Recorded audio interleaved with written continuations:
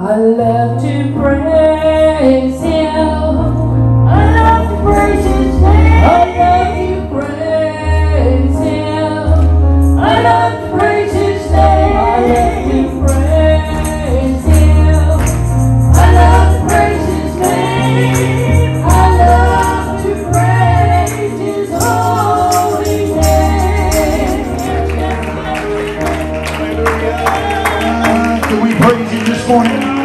Can we praise Him this morning? I love you, Jesus. You're so good to us. You are so good to us. Hallelujah. Thank you, Jesus. Thank you, Jesus. Thank you, Jesus. So much we have to be grateful for. So much we have to be thankful for. My God is awesome. He can move mountains. Keep me in the valley. Hide me from the rain. My God is awesome. Heals me when I'm broken. Strength where I've been weak, and forever He will reign. My God is awesome. Oh, He's awesome. Yes, He's awesome. Oh, so awesome. My God is awesome. Oh, He's awesome. Yes, He's awesome. He's awesome. My God is awesome. Savior of the whole world, giver of salvation, by His stripes I'm healed. My God is awesome. May I am forgiven. His grace is why I'm living. Praise His holy name. My God is awesome. Oh, He's awesome. Yes, He's awesome. So awesome. My God is awesome. Yes, He's awesome. Awesome. He's awesome. How awesome. Hallelujah, Jesus. I don't think we really, truly understand how awesome He really is. Sometimes I think we take it for granted. I don't want to take Him for granted. I've got a lot to be thankful for. I'm in the house of God. I got warm clothes. I ate breakfast this morning. I'm going to eat lunch when I go home. I've got a lot to be thankful for. And I serve an awesome God because He's so good to me. Thank you, Jesus. Thank you, Jesus. At the cross I bow my knee, where Your blood was shed for me. There's no greater love than this. You have overcome the grave. Glory fills the highest place. What can separate me now? At the cross I bow my knee, where Your blood was shed for me. There's no greater love than this. You have overcome the grave. Glory fills the highest place. What can separate me now? Thank you, Jesus. Thank you, Jesus. Hallelujah. Hallelujah. If you will, this Sunday morning, I'd like for you to turn your attention to the Word of God. Hebrews chapter 2, verses 1 through 4. Therefore, we ought to give the most the more earnest heed to the things which we have heard, lest at any time we should let them slip. For if the word spoken by angels was steadfast, and every transgression and disobedience received a just recompense of reward, how shall we escape if we neglect so great salvation, which at the first began to be spoken by the Lord, and was confirmed then unto us by them that heard him? God also bearing them witness both with signs and wonders, and with divers miracles and gifts of the Holy Ghost, according to his own will. It's not time to let down.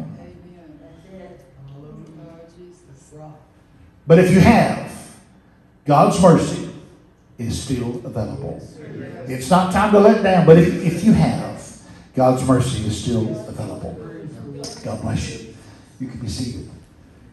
It was a long time ago, back in the 80s, July 20th, 1981, and David Kirkland and Ronald Ratliff arrived at Yellowstone Park, and they went there obviously for a vacation.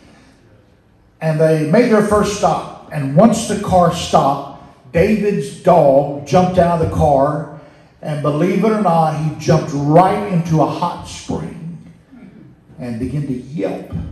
Now, David exited the car because he saw his dog jump in the spring, and he loved his dog, and so he began to prepare himself to jump in after the dog. And people began to scream, "Hey, don't do that! Don't do that!" Now we all know that the boiling water temperature is what, 212 degrees? Is that right? 212. And many of the springs there in Yellowstone are just below that temperature or way above that temperature. And so if you jump in to one of those hot springs, you're going to feel immense pain. And it'll be one of the most intense burns you'll probably ever experience in your life. But still, David's dog was in the hot spring yelping. And so David paid no attention to anyone saying, don't do that, don't jump in after him. And he did. And he jumped in there to save his dog. And unfortunately, the dog did not make it out alive. And David did, but he ended up with third-degree burns on 100% of his body. And when it was all said and done, he could still talk, but he lost his eyesight. And he would later say to someone laying in the hospital room, "I did a stupid thing, didn't I?" And it was obvious to those people around what he was fixing to do, how not very smart that was. But he apparently wasn't thinking, or he wasn't listening, or he just simply refused the warning and he jumped in. You and I, would be wise to consider the warnings of others. Because often in the heat of the moment, in the emotion of the moment, we don't see the danger. We don't see the possible outcome. And so God has put people around us. It says, hey, before you jump in there, before you do that, would you just stop and think about it? Would you pray about that? Would you wait a minute? Including God has put somebody every Sunday and every Sunday night, every Wednesday that stands behind this pulpit as well. And I personally would never do anything at all to hurt anyone on purpose. That's why today, like the people at Yellowstone, I must sound a warning to you today. And you may think, I don't need to hear that, but you know what? I need to hear this. We all do from time to time, and that is because of the times in which we live. It's not time to let down, nor is it ever, or turn back, or give in, or let something slip, no matter what. And again, especially in the world in which we live right now. This morning I saw Putin. Putin has said, hey, let's get our nuclear weapons ready just in case. Now again, that's Putin. I understand that. But still, things aren't going quite like he maybe probably hoped for. And so there's a resistance there. There's people taking up arms, and NATO and different ones are kind of saying, what have you done? And so it isn't going quite like he wants it to. And so he today, this morning, said, hey, let's get our nuclear weapons ready just in case. So again, not trying to scare anybody, just saying, hey, now's the time to get ready and stay ready. You know, it's not time to play around in the house of God. It's time to get ready. It's time to get ready because Jesus is coming back after his church. He's coming back after his church, and I want to be ready. Right? How about you? I want to be ready to leave this world. Amen. Whether I go by the way of the grave or I go in the rapture, I want to be ready. I want to be ready. And possibly you've been in the church for a long, long time, and you experienced being born again of water and of spirit a long time ago. And you've been walking with Jesus a long, long time. Still, no matter how old you are, or how young you are, or how long you've been living for God, or how long you have not been living for God, listen, we're going to all struggle with the flesh. As long as there's breath in your body, we're going to all struggle with this flesh.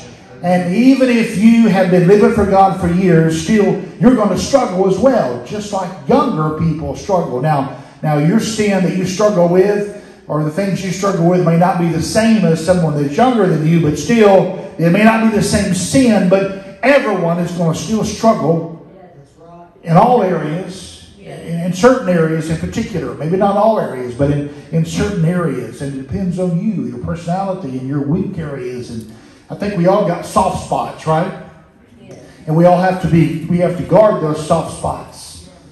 I'm talking about even Holy Ghost filled individuals. We got things that, hey, we know that ooh, if we could get easily drawn into that. And so we're not unwise, but we realize that when that calls us or knocks on our door, we have to resist that. Can somebody say amen? Again, because of your age and because of your experience and the battles that you've already fought and the storms you have already lived through and the tests you have already passed, it may feel like to you today, I've been through so much already. I've already fought the battle, and now I'm just going to kind of finish the race by just kind of sitting here on the sidelines and just wait till my time comes. I was talking to Brother Byron this morning. We were talking about his dad and his mom and their situations. And you know what? You would think once you reach a particular age or you have lived for so long for God that you would just kind of get a pass, you know, that you just kind of, you know, after you reach a certain age, at 65, you know, you feel like, or 70 or whatever it is, you'd almost think that, you know, you can kind of get a pass and just kind of slide on in. But even now, his parents, and some of you here as well that may be similar age, you're battling things you never battled before. I mean, and his parents, they're one's in a rehab facility, the other one is home without the other one, and both are sick and been battling sicknesses, and you would think, but again, until you have passed over, until the other side, we're all going to have struggles. It may not be the same struggle, but we're all going to have struggles. We're going to all have to deal with things. And sometimes, even in latter years of our life, it's things we never had to deal with before. But God, He is still faithful. He's still faithful. He's still good. So today, if you're here and you're kind of, you know, everything's okay and you're comfortable and, you know, you're not battling anything and, woo, you're breathing a sigh of relief, well, listen, more than likely, not to be negative, but more than likely you're going to battle something this week. And maybe it's something you never had to battle before. So don't let your guard down. For sure, don't drift away from God. Don't become at ease in Zion. We cannot afford at any age to neglect our salvation and let down. Which means we can't become complacent or comfortable or unconcerned or indifferent. I challenge you today to stay in the race and not forsake the race. You walk with God and hey, those things you sold out to a long time ago, those things you decided a long time ago that was not God-like and that was not for you to be involved in. Listen, Don't go back on that. You stay true. You stay true to the convictions that God has placed into your heart. You stay true to the Word of God. You stay true to God and His ways.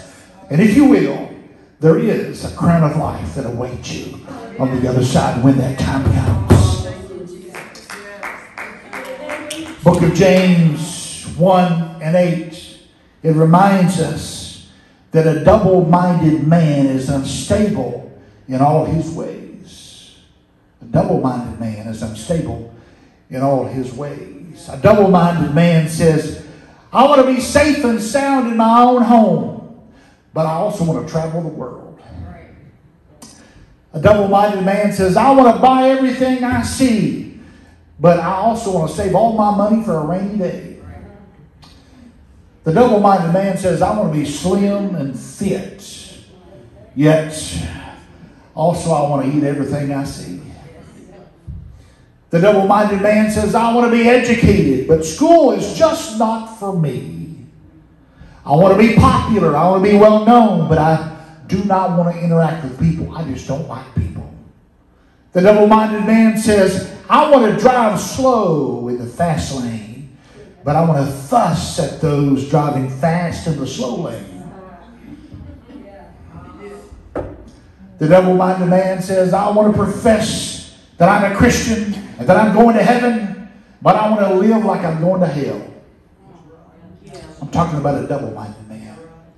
The Bible says that no man, no woman, no boy, no girl can serve two masters. You got to choose one or the other. You can't straddle the fence forever, because eventually your legs only get weak.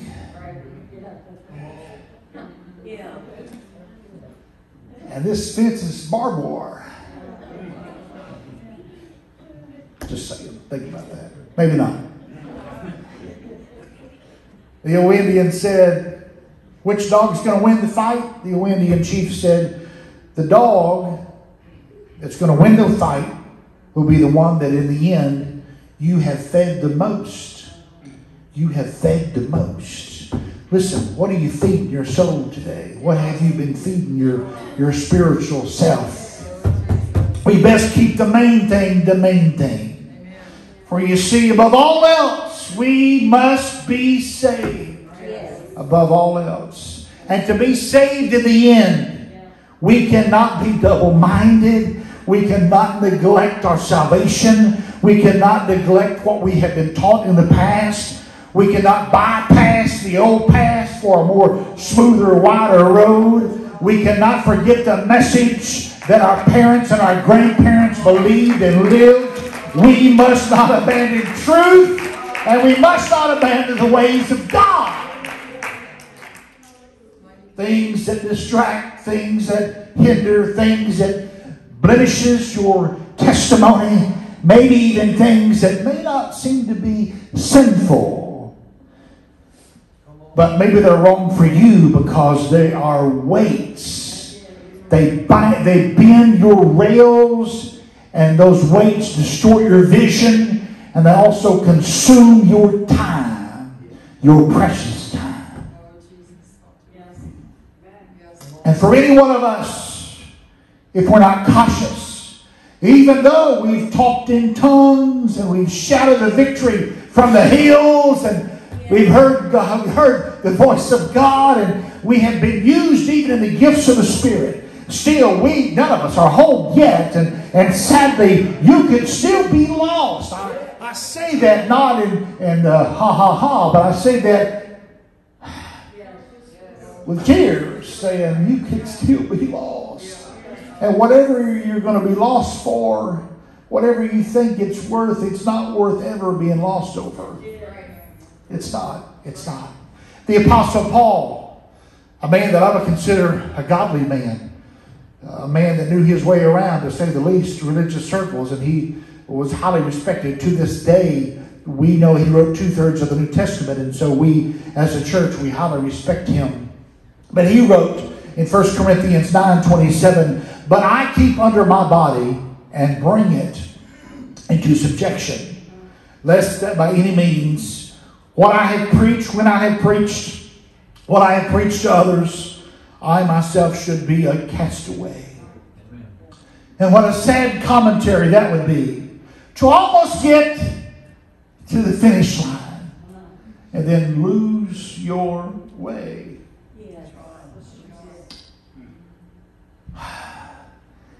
Even if your skirt is to your ankles and your hair drags the ground, and you carry a large print King James Bible, and you act like you and Jesus have your own thing going on, it's special, very special.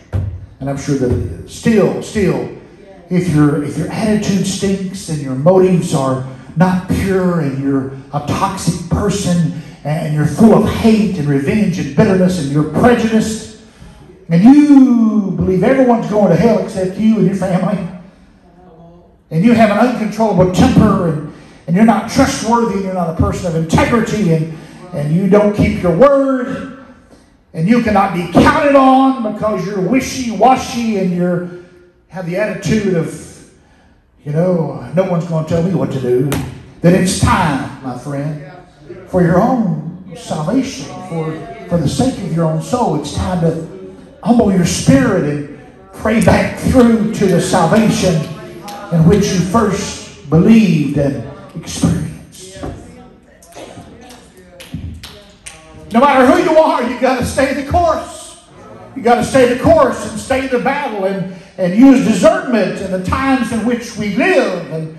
And we can't be deceived, and we can't deceive ourselves into thinking that you'll be okay, that I'll be okay just because I've been in the church for 40 years. That's not a guarantee. How can you have hope of escaping what is in store for the person who refuses to repent and make those necessary changes if you yourself also neglect the maintenance of your salvation and take it for granted, and if you refuse to be instructed and heed the warnings along the way, how can you expect to escape? If you neglect holiness and righteousness unto the Lord, how can you expect to escape? If you neglect your personal walk with God, how can you expect to escape judgment? If you abandon the ways of God, then how in the world can you expect to escape? If you neglect God and you neglect His church and His word and the calling of God that's upon your life, how can you expect to escape? If you're living sloppy for God and you're kind of sort of hit and miss when it comes to your walk with God, then how can you expect to escape and make it to heaven? Leonard Ravenhill, he wrote, "Those who will be much for God must be much with God. Those who will be much for God must be much with God." Could it be some are more concerned about gas prices and the price of tea in China and the high cost of groceries and how many followers they have on social media, or they're so concerned and focused on and put all their energy into completing some project or learning some new hobby or buying new boots or tires, or whether they got invited or not out to eat with friends? Could it be that some are more worried about those things than about being concerned about, are they ready to meet Jesus face to face? This is not an easy message to preach. I'd love to preach something a whole lot more, you know what I'm saying, right? But I have to sound the warning today. I have to sound the warning. Otherwise, woe is me.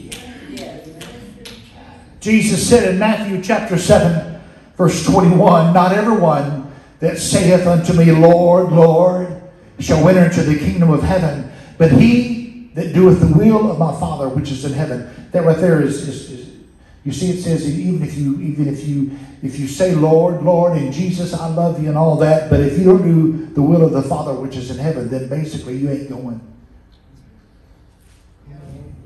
Many will say unto me in that day, Lord, Lord, have we not prophesied in thy name? And in thy name have we not cast out devils? And in thy name done many wonderful works? And then I will profess unto them, this is Jesus talking here. And then will I profess unto them, I never knew you. Depart from me, ye that work iniquity.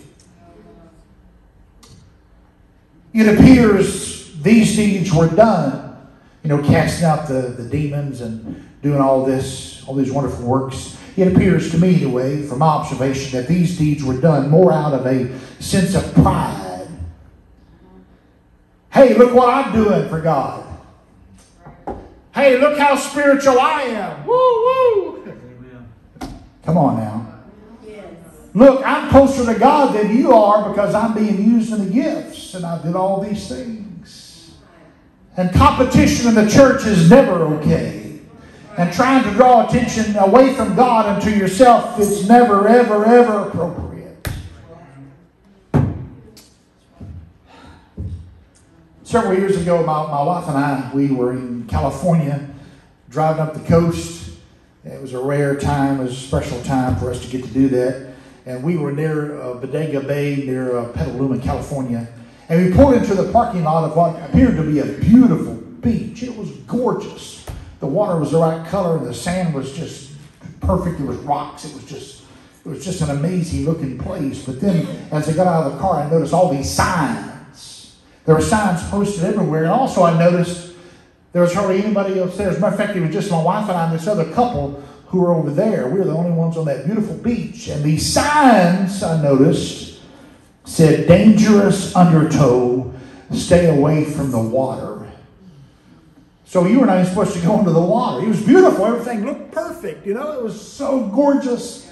But yet these signs were there saying, don't go in the water. There's a dangerous undertow. And about that time when we got out of the car, another man pulled up and he got out of his pickup truck and he just kind of began walking toward the beach. And this other man and this other woman who had been there before we got there, they said, hey, sir, hey. And he got closer and closer to the water. And each time he took a step closer, this couple began to yell louder, hey, sir, hey, sir, hey. And finally, they ran over to him and said, sir, the water is dangerous. You shouldn't go in. But they had to get right in his face because apparently he didn't see the signs or he didn't care about the signs. Or maybe he thought he was above the rules. Maybe he thought it was above, any warning. But finally, somebody approached him face to face and says, hey, there's danger here. We don't know who you are, but we care because we don't want to see you lose your life. Thankfully, the man that day got back into his truck and drove away. He heeded the warning, and to this day, I'm sure he's still living. I'm sure because he heeded the warning. So the steps, how do we respond? What steps do we take to respond to the warnings? The proper response because of the times. Because now is the time. Here we go. The proper response is to draw near, to draw nigh to God. James 4:8. And if you will draw nigh to God, then God will draw nigh to you. That's the response. That's the proper response to the warning that is going out this morning. I got to believe that Jesus is calling today. He's calling us not to be like everybody else and fit into a particular mold, but he's calling us to again come out from among them and be a separate. Yes. Amen? Amen. Yes. The word anomaly, that is someone or something which deviates from what is standard, normal, or expected. He's calling you to be that person. A person that's willing to go to a level in God that they've never been before and explore new territories in the kingdom of God. It's yours for the taking. 2 Chronicles chapter 7 verse 14 also gives further ways to respond to the warning on this Sunday morning. If my people which are called by my name shall humble themselves and pray and seek my face and turn from their wicked ways, then will I hear from heaven, and I will forgive their sin and will heal their land. Still, I'm aware that some folks, no one here but other places, they get set in their ways like concrete. They get set in their ways like concrete. And once that happens, it's hard to get those folks to budge. And their pride will eventually be their downfall, because their pride keeps them from changing. Because if you change, that must mean that the way I was doing it wasn't right. And so I've got pride. And so I don't want to admit to anyone that I'm wrong or right. That is, if you're full of pride. And if a person is wrong, to get right with God, the first step is to admit and repent. Repent means to change one's mind, to change one's direction, to turn around and go the other way. But some people don't want to admit wrong and repent, because if they did, they would have to change their way. But again, nothing or no one is worth missing heaven over. One more note. One more note. If we look around and we look at our brother and sister and we see their imperfections, because you know what? We're a church of people. Right. We're a church. We're humble. We're supposed to be humble, but we're human. Yes. And so we can pick at each other and pick at each other and pick at each other and identify all these faults, and we all have them. Because we're human. And so because the church has faults, I say the church, the people in the church has faults, then often we can feel like in our heart the best thing we can do is just pull away then from the church. But in essence, when we pull away from the church, we're pulling away from God. Because the church is there in our lives to give us what we need to make it to heaven. Right? So again, it's easy to look around, look at the preacher. He don't comb his hair right. He's too skinny. He's got other issues. He's from Arkansas. Goodness. There's a list of things I could get really, but I won't. We all have stuff, right? Right? But I'm thankful for the grace and the mercy of God, the fact that God forgives, and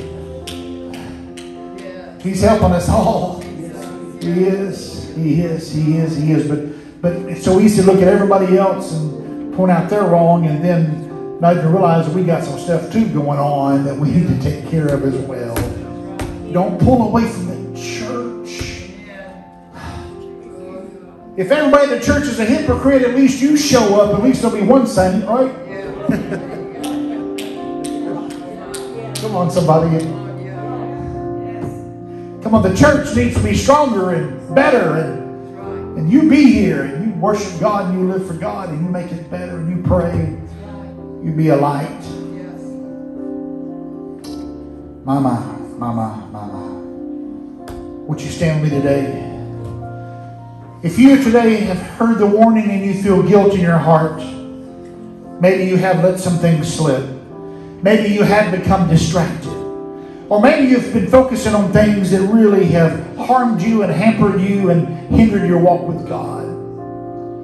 So if you feel like this message was for you today, know this. The altar is a place in which you can get some things fixed between you and God. And none of us can afford to walk out today without making sure everything is good between us and God. Keep in mind too that conviction pushes you toward God after realizing that you were in the wrong. Condemnation pushes you away from God after sin or a failure. The first conviction is a gift, and the latter condemnation is a lie. So on this Sunday morning, we need to embrace conviction and reject condemnation. John 3:17, for God sent not his Son into the world to condemn the world, but that the world through him might be saved. There's mercy today in the house. There's grace in the house. there's opportunity to fix it with God or fix it with your brother or sister today. That Spirit is here in the house. If you need a breakthrough today, you need a healing today, or you need to make some things right today, I ask, would you find yourself a place to pray today? Spend a little time with the Lord. Would you find yourself an altar today? Because again, the best response really of all else is to find yourself alone with God and allow Him to work on you and you speak to Him. And if there's anything that needs to be fixed between you and God or anybody else, today's the day. Don't go another day. Don't wait another minute. Today's the day. Today's the day. It's not time to let down. Instead, it's time to serve the Lord with gladness. And if you will forever be happy that you did. Could we find us a place to pray today, church? Let's find us a place to pray. Let's find us an altar. And if the altar has been broken down in your life, fix your altar today. Fix your altar. I don't have all the answers. I held on till the storm was over. Not because I'm good, not because I'm great, not because I'm strong, but I held on. I held on till the storm was over. Claim to be a hero, and I don't have all the answers, but I held on till the storm was over. Not because I'm good, not because I'm great, not because I'm strong, but I held on. Oh, I held on till the storm was over. I don't claim to be a hero, and I don't have all the answers, but I held on till the storm was over. Not because I'm good, not because I'm great, not because I'm strong, but I held on. Yes, I held on till the storm was over. I don't claim to be a hero, and I don't have all the answers, but I held on till the storm was over. Not because I'm good, not because I'm great, not because I'm strong, but I held on till the storm was over. Yes, I was going to be a hero, and I don't have all the answers, but I held on till the storm was over. Not because I'm good, not because I'm great, not because I'm strong,